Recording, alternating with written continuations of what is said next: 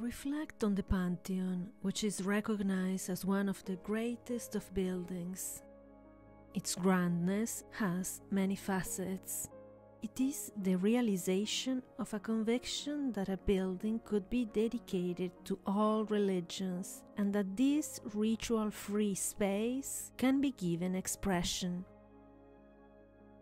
It presents a belief of a great man which led to its design as a non-directional domed space. If architecture may be expressed as a world within a world, then this building expresses it well, even refining it by placing the oculus, the only window, in the center of the dome. This building has no precedents. Its motivation was clear and full of belief. The force of its wanting to be inspired a design equal to its desire in form. Today, building needs an atmosphere of belief for the architect to work in. Belief can come from recognizing that new institutions want to emerge and be given expression in space.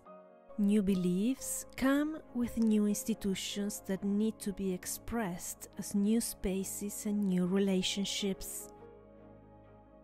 The architectural realizations sensitive to the institution's particular form would set a new precedent, a new beginning. I do not believe that beauty can be deliberately created. Beauty evolves out of a will to be that may have its first expression in the archaic. Compare Paestum with the Parthenon. Archaic Paestum is the beginning. It is the time when the walls parted and the columns became, and when music entered architecture. Paestum inspired the Parthenon. The Parthenon is considered more beautiful, but Paestum is still more beautiful to me.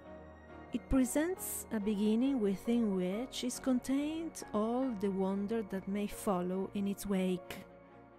The column as a rhythm of enclosure and opening, and the feeling of entering through them to the spaces they envelope, is an architectural spirit, a religion which still prevails in our architecture today. A space can never reach its place in architecture without natural light.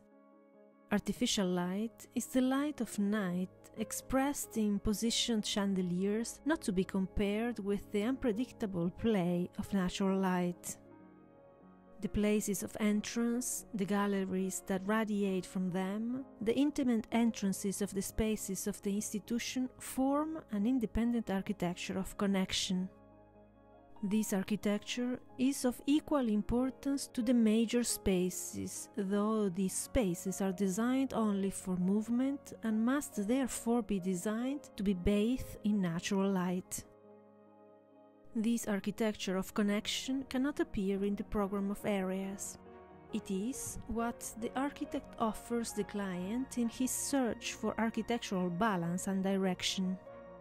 The client asks for areas. The architect must give him spaces. The client has in mind corridors. The architect finds reason for galleries. The client gives the architect a budget. The architect must think in terms of economy.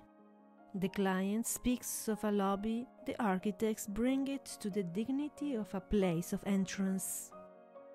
Architecture deals with spaces, the thoughtful and meaningful making of spaces. The architectural space is one where the structure is apparent in the space itself. A long span is a great effort that should not be dissipated by division within it. The art of architecture has wonderful examples of spaces within spaces, but without deception. A wall divided a dome space would negate the entire spirit of the dome.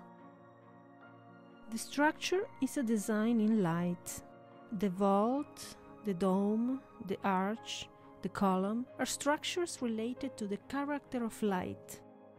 Natural light gives mood to space by the nuances of light in the time of the day and the seasons in the year as it enters and modifies the space.